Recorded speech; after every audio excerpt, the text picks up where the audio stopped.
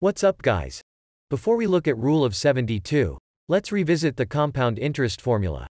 Interpreting the formula, if principal P is compounded annually, at the rate, I, for time period t, then the final amount is P times 1 plus I by 100, whole power of t.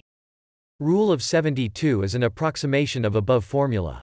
It states, the time taken for principal to double at the rate I, is approximately equal to 72 by I. Here, condition is that I should be small, ideally less than 25%. Take this example, if the price of house appreciates by 8% every year, then time taken to double the price is given by 72 by I. Fitting the values, we get time equals 9 years. It is an approximate value, as seen in the verification here. Now, let's look at the derivation of Rule of 72. If the final amount doubles, that means A becomes 2p. Put it in the equation of compound interest. Cancel p on both sides. Now take natural log of both sides. Equation becomes, ln2 equals t times ln1 plus I by 100. The t in the power comes down, using this basic log formula.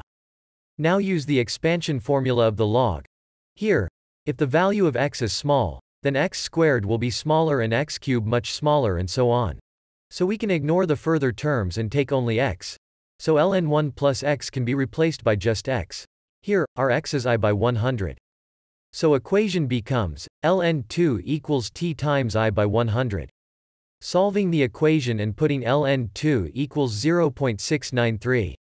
We get, t equals 69.3 by I. Since 72 has lot more factors compared to 69.3 or 70. We use 72 instead. Also, 72 compensates for the approximation we did, by ignoring the squared terms, which otherwise would have decreased the denominator. We have to compensate by increasing the numerator to 72 instead of 69.3. In the next video, we will see how to leverage the rule of 72, to calculate the time period when the principal has tripled or has increased by any power of 2. Thanks for watching.